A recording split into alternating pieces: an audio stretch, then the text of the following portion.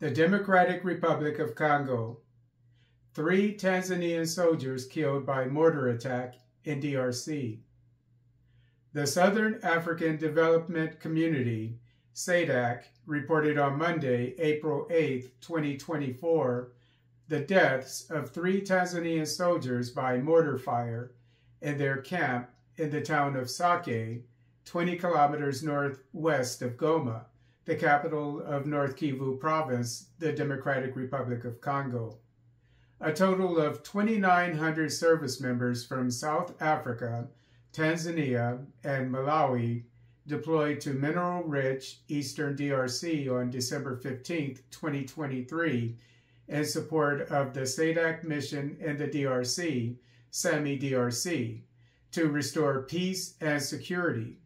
SAMIDRC replaced the East African Community Regional Force, service members from Kenya, Uganda, Burundi, and South Sudan, which was accused of supporting the insurgents operating in eastern DRC.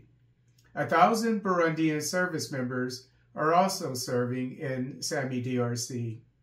SAMIDRC is currently engaging the Tutsi-led M23 insurgents who are backed by the Rwandan government. 2 South African soldiers also died in North Kivu Province by a mortar attack on February 29th.